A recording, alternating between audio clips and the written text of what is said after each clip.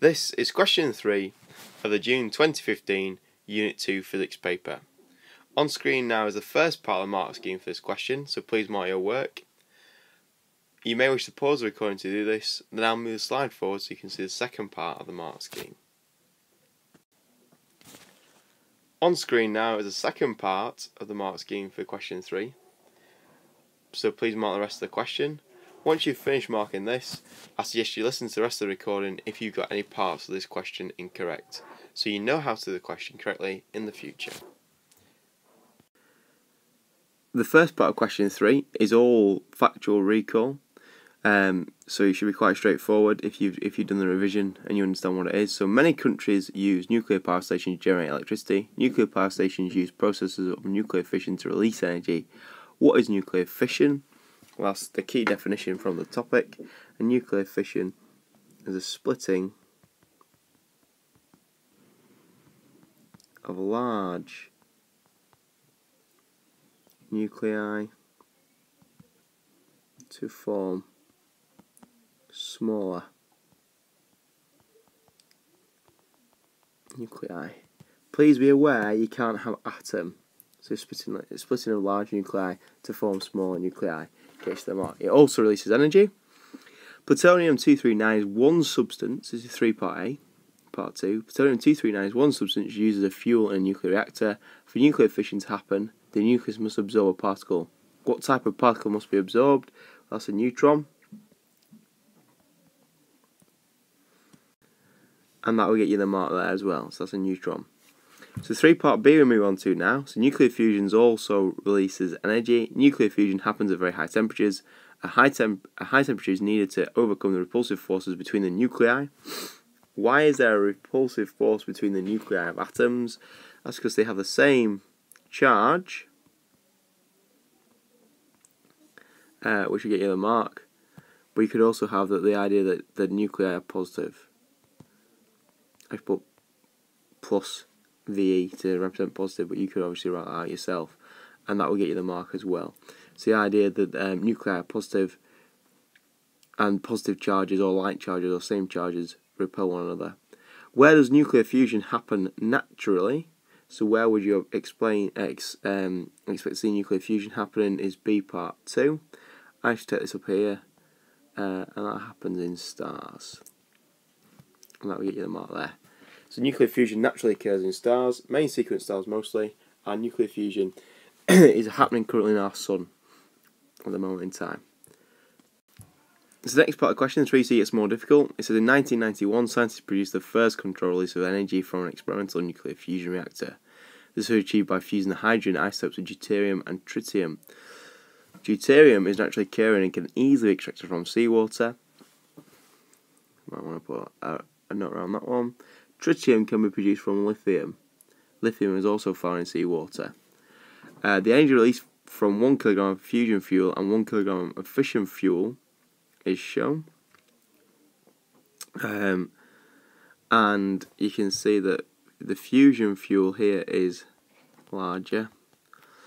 It says suggests 2 advantages of the fuel used in fusion reactors compared with plutonium and the other substances used as a fuel in a fission reactor. So the first thing that you notice from the question, there's 2 really clear ones. You've got the idea that more energy is released per kilogram.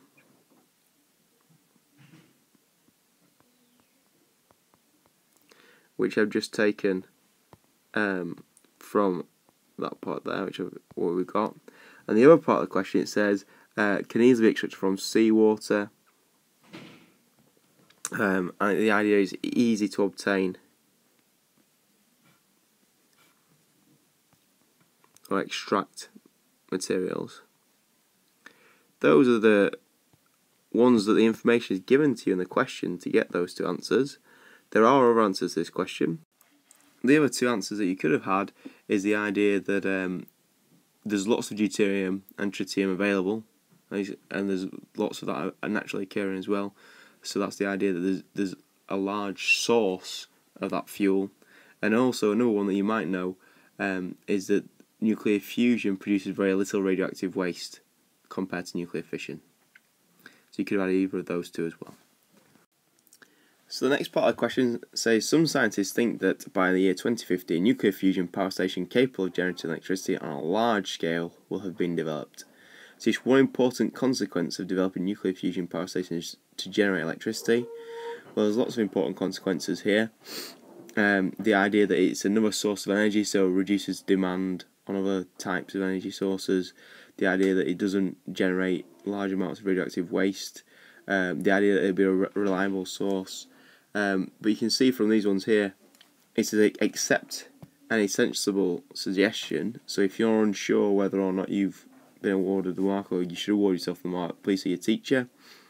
But you can see the idea that it makes another source of energy available, increases the supply of electricity, able to meet global demand, less environmental damage, and reduce the amount of other fuels used. Well, the examiners were expecting to see, but there are other ones as well. In the last part of the question, it says tritium is radioactive. It says after 36 years, only 10 grams of tritium remains from an original sample of 80. Calculate the half-life of tritium. So the first step is you've started with 80. How many half-lives have you got to get to 10? So 80 goes down to 40 with one half-life. That's when it halves. So that's 1. 40 will then halve to 20. So we've now had 2 half-lives. And 20 will halve to 10. So there you can see that we have had 3 half-lives. So we had 3 half-lives. That will get you 1 mark. The next bit is to work out the number of years for 1 half-life.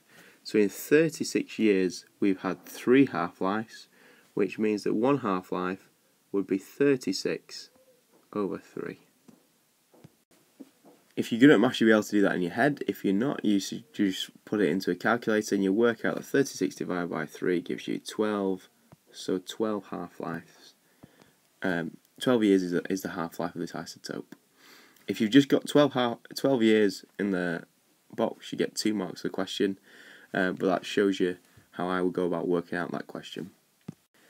That brings us to the end of the question now, so thank you again for listening.